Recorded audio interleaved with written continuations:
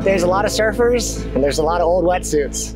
I came up with the idea to make a grass pedal for my bicycle because it's really cold on the ride home during the winter, and your feet hurt when they're on the pedals, and the ground hurts, everything hurts.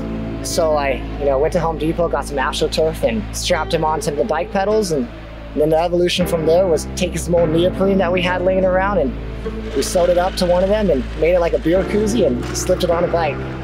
And it's been nice life ever since. My name is Kenny Arimoto. I'm from Santa Cruz, California.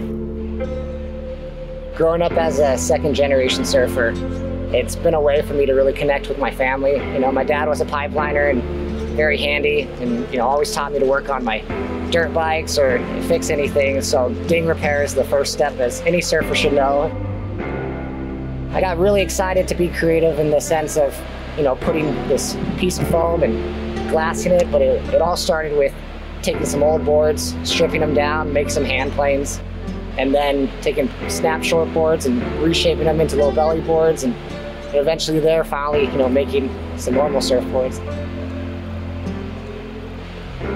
I love the whole construction of it and the traditional board building sense, and one of my favorite things is the glassing portion and doing the really high pigmented resin, acid splashes, and a lot of color. It's just having joy, creating joy in the water, and anytime surfing is better than not surfing.